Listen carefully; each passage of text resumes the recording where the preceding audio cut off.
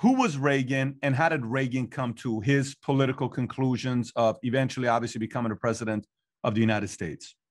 Well, so he had been raised an FDR Democrat. He called himself a hemophiliac liberal, a bleeding heart liberal. He was a New Dealer from the Midwest.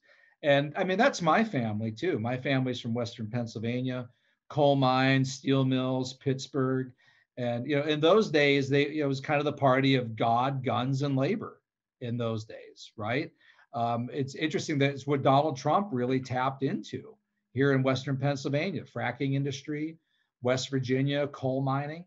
But so Ronald Reagan came out of that group. His mother was very religious, very, very religious.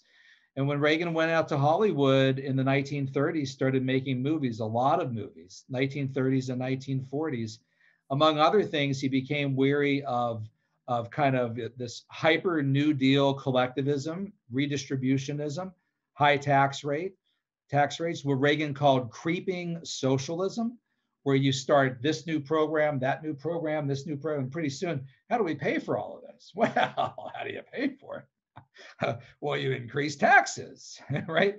On who? Well, on the rich, all right?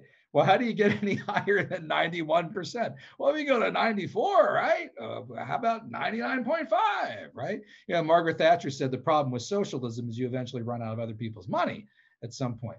So that got to Reagan. And what really got to Reagan was he saw the communist infiltration of Hollywood.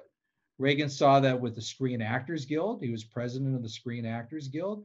And he also saw Reagan became a popular after dinner speaker in Hollywood in the 1940s, where he would go around giving this speech excoriating Nazism, fascism.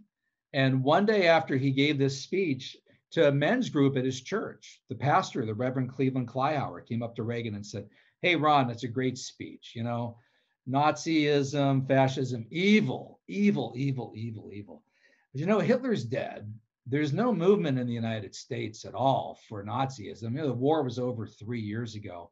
Ron, out there right now, there's another threat out there. It's called communism. And it's pretty brutal too. And I think your speech would be a lot more powerful if maybe you just added in a little criticism about communism."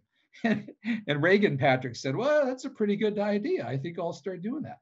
So Reagan gives his typical stump speech, and he's giving it to one of these progressive groups in Washington, right? And sitting there, the John Howard Lawson, Dalton Trumbo, Hollywood 10 types. Way to go, Ron. Way to go. Get those Nazis, get those fascists. And then Reagan gets to the end of the speech. He writes about this in his memoirs. And he said, at the end of the speech, he said, there's another ism out there, and it's called communism, another totalitarianism. And I'll tell you, if that ever becomes a threat to the United States like Nazism was, I will condemn that just as harshly. And Patrick, Reagan said you could hear a pin drop, right? And he said he got called names, witch hunter, red baiter, fascist scum. All of a sudden, he's like persona non grata. He's like, what am I doing? And he realized, Reagan said, the Reds weren't under the bed. They were in the bed. And a lot of these progressive groups that he thought were good-hearted liberals like him were actually pro-communist.